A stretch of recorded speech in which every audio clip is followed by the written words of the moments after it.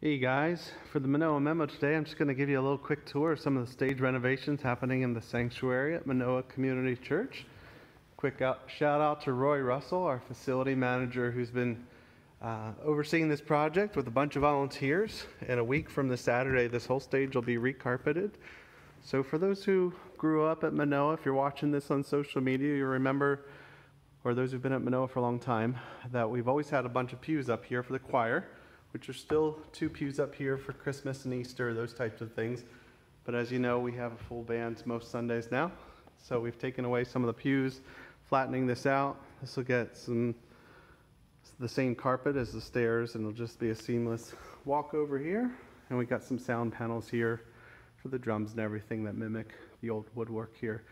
Beautiful job, Roy. Beautiful job, team. Looks just like the old sanctuary, which is one of our goals, is to protect and preserve the aesthetic of the sacred space here at Manoa Community Church while being contemporary. And of course we have the brand new sound system and so forth. So we're excited to see what God is doing here at Manoa.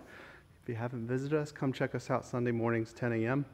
This Sunday we'll have a full band still playing from the floor until we get the new carpet in.